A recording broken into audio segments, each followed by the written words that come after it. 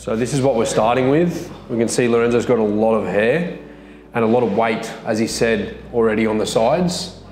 So that's going to be a main focus point that we work on. This is just going to give you a side view. All of this, but we still want to keep this disconnected slightly. So we might run a delta section in the middle there, and that'll be able to give us a disconnection that is technically disconnected, but only visually disconnected when it sits down here. If it sits back here, it will actually start to be connected. Then we'll run that low fade, using our guideline to make sure we keep that quite low and drop it down. We don't want to stretch it out too much because we want to maintain the shape, so we're going to keep quite a tight fade and then keep some weight at the back. So as always, I'm going to use my sectioning checklist, which is 5 steps, which is step number 1 is working with completely wet hair. Step number 2 is grooming in the direction that I'm going to take my section, which I'm doing right now. Step number 3 is taking that section. Step number 4 is splitting, and step number 5 is grooming again. And if we follow that 5-step process, we're going to be easily able to continually create clean sections. So what I'm doing right now, I'm doing a box section. It's separating my interior from my exterior, which is the top from the sides and the back. The top is going to be where my layers are, and then the back is going to be, inside the section is going to be where my layers are, and outside the section is going to be where my graduation and my fade is.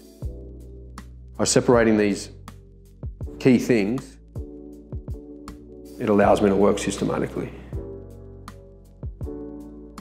So I groom. A little tip is, if I'm going to section to a specific point, I can put my thumb in that point, groom to the point, my thumb back, and I'm going to drive this tooth straight to my thumb, and then I'm able to just split it very easily.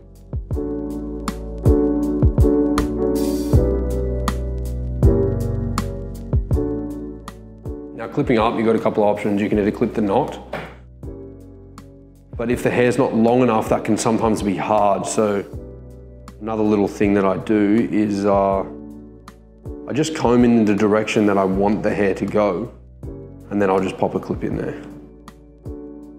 We have 2 ways to attack this, and what I recommend is, if you're really confident in your graduating, then you can start to graduate first, which is what most people do, and you see most of it on Instagram and online and in tutorials. But I think people fail to recognize that not everyone is 100% confident at graduating and in control of their mechanics when they are graduating. And if you aren't, I would elect to start with your clippers first, because that's going to give you a guideline on where your fade ends and where your graduation starts.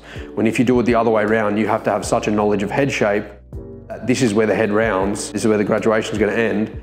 You have to be able to get as tight as you possibly can with your fingers on that point for your clippers to go in.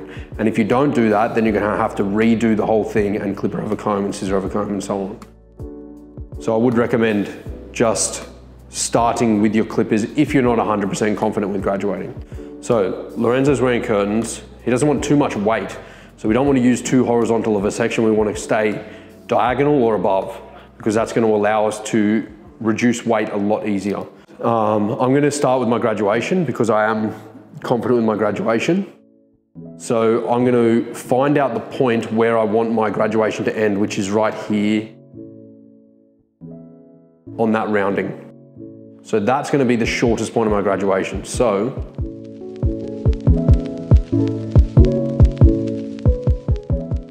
underneath.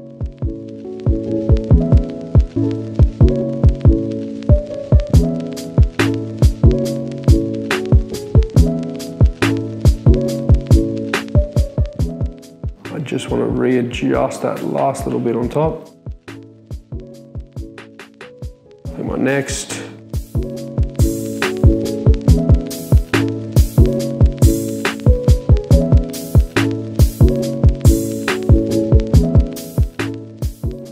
Underneath, find my point.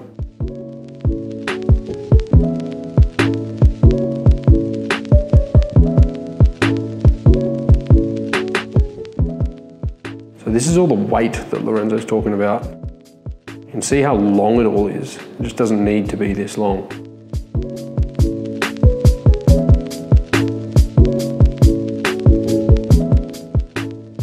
So I groom, take, split, groom, find my guide.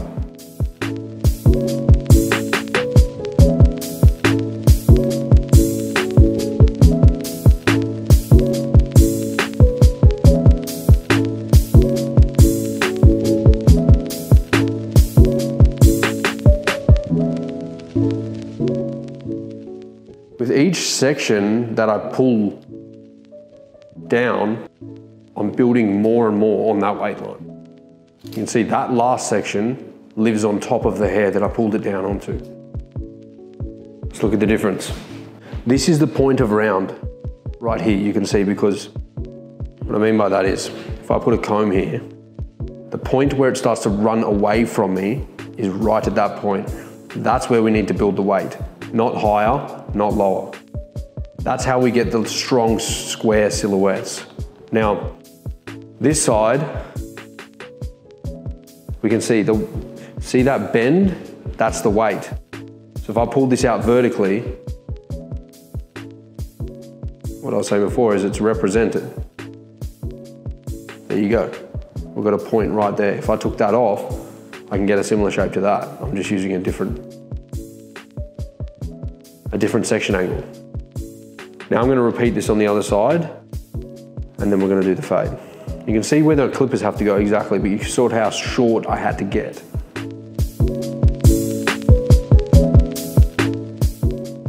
So, take my section,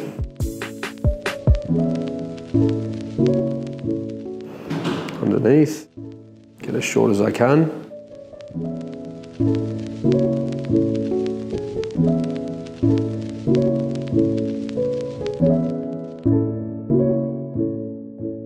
Find my short point. Now that's all below the round of the head. Now we're starting to move above the round of the head. My elevation changes.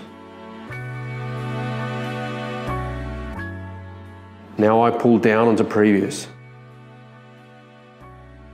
which builds weight vertically.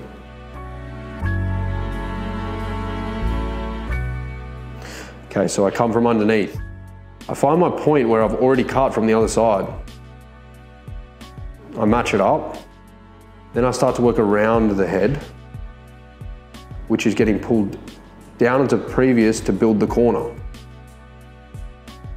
As I work up, I'm now on the side of the head, pulling down onto my guide, finding it, and then cutting right on top, not into it, making sure not to cut into my guide. Pulling down. This bit's a bit confusing because we're pulling down, but we're pulling to the side. So we're over directing on the horizontal axes to build length on the vertical axes. It's hard to follow, but think about it. We're pulling this way, but we're increasing length this way. So, because heads are round and they have a lower point here, our weight line's going to drop. And for our weight line to drop, we need this to get longer as it moves into the middle. And we do that by pulling it this way. See exactly where we have to do our fade.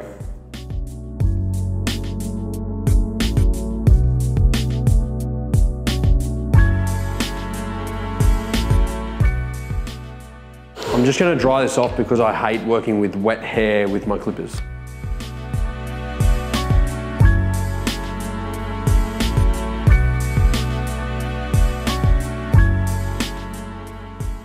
So all I'm looking for is just dryness in the area that I'm going to use my clippers. Now my number 3 is going to go straight into this.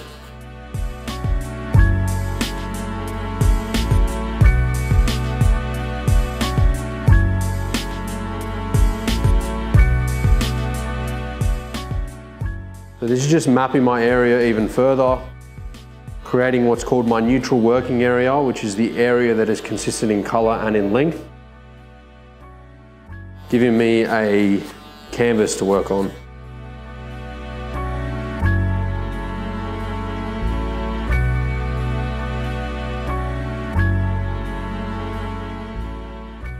Now I'm going to put my guideline in.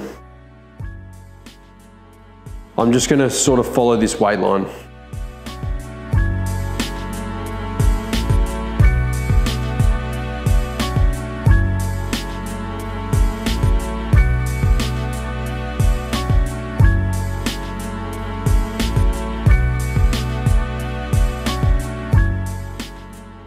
Now what makes a fade look good? It's something called a skin to hair color contrast ratio. It's quite a mouthful, but all it is you've got dark hair and you've got light skin. It's a high contrast ratio and it's thick. So Lorenzo has the ideal hair to do a nice tight fade because it's going to really pop. Now if he had light scalp and light hair, the contrast ratio isn't anywhere near as much. So it's not going to pop as much. And that's really what we're looking for. We're looking for a high contrast ratio and then choosing the right transition area for that contrast ratio, and that's going to give us our fade. Now I've just taken the guard off, straight down to open lever. Now I'm going to work my way down to quarter, 0,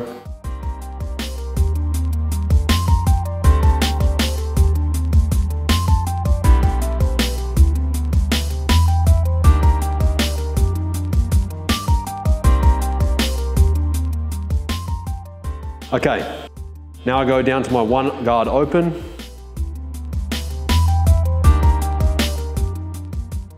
My half guard open.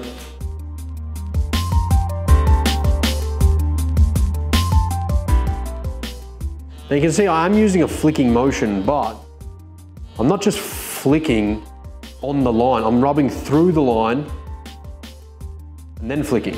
Because as I explained in the previous tutorial, if you don't put this clipper flat on the head at some point, you're not going to get the length that you want. So this is a half guard open. If I want to get that length, which I think is about 3 mil or just under 3 mil, it's only 3 mil when it's flat on the head. When it's out here, it could be 10 mil, it could be 20 mil. So I need to make sure I rub through, make the 3 mil, and then come off to increase length.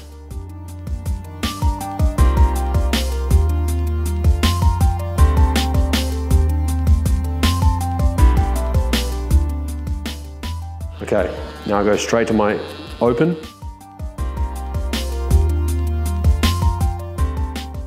Okay, once I've gone as high as I want and I can't hear it cutting anymore, that's time to change my lever.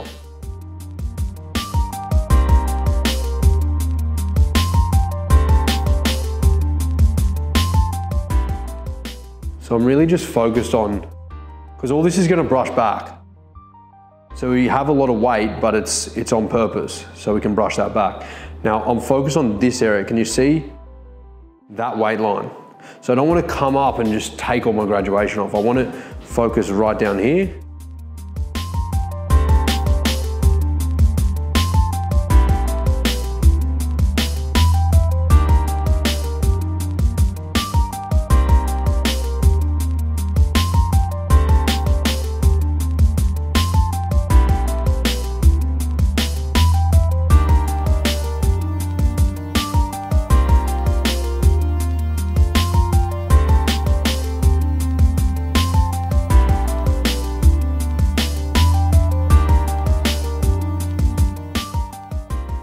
Now I can let this top down.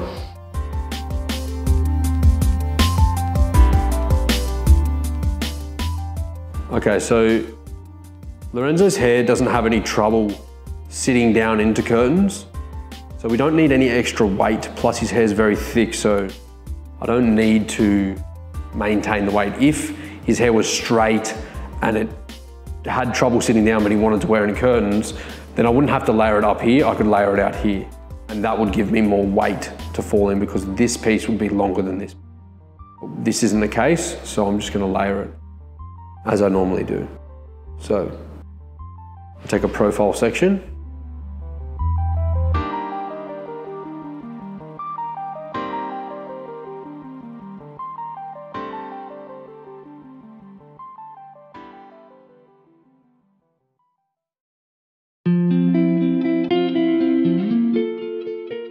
So I've got my guide from here because I cut this out here. Now I'm going to pull it up here and I'm going to use it as my guide.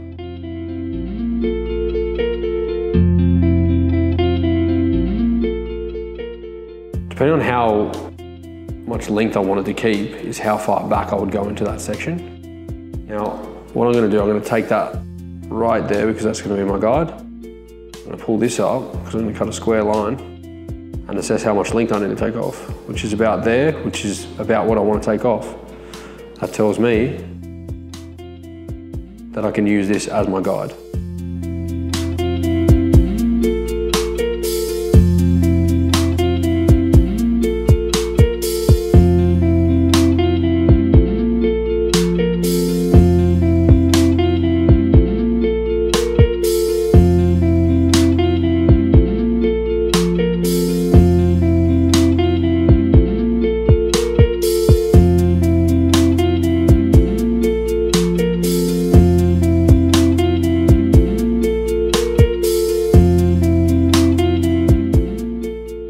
Okay, so we're cutting square horizontally. That means because this side rounds down, this hair is going to be the longest. Now, each hair on the horizontal axis lives next to the hair that's the same length as. But this is the same length here, this is the same length here, and so on and so forth to meet this line. Now, the longest point,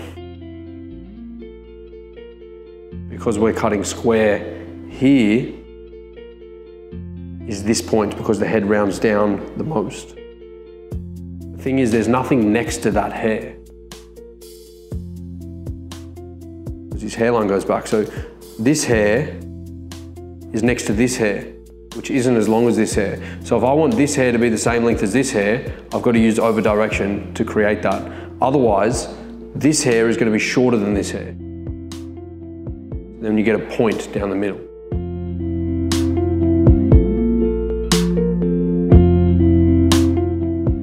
Let's clean up any bits that need to be touched up.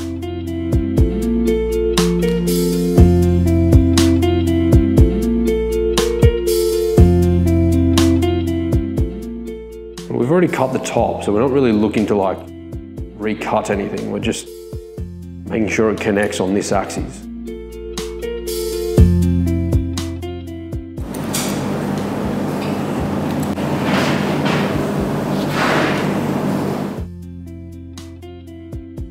Same thing on this side.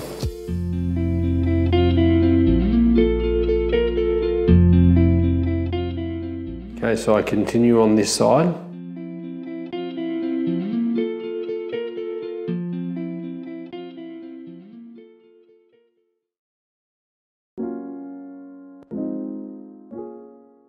Just change to give you a better view.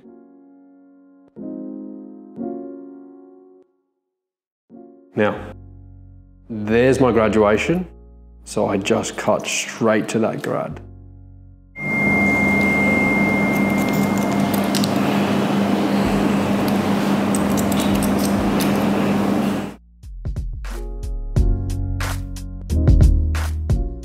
Now, nothing else should reach. It doesn't. Okay. Then I can brush this back over. Now I'm just going to leave that disconnected. You can see that just hangs down right there.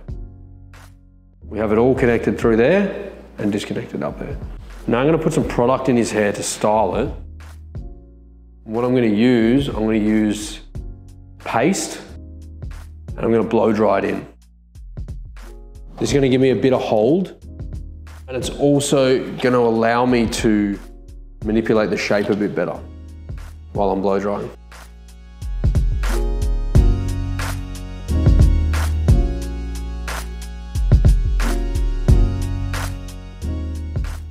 Okay, set it in place. Let's have a look.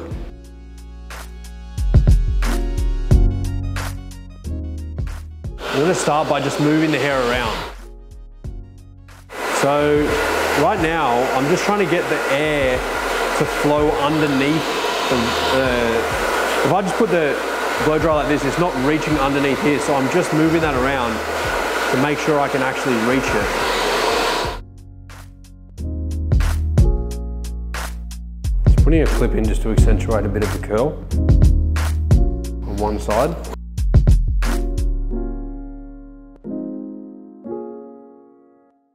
I'm just going to let the rest naturally dry. So we've got the product in there. What I'm going to do is line up. I'm going to make sure that everything is short enough. The biggest mistake that I see in lineups is people not tapering the hairline enough. So we want it to naturally sit. Because if the hair can move, the lineup might be good while it's combed down, but if it's not combed down, then it's not going to look good. So I'm going to start up the top by just tapering these hairs so they're not able to move. I'm going to finish off with a bit of product just to set my style in, which is the paste.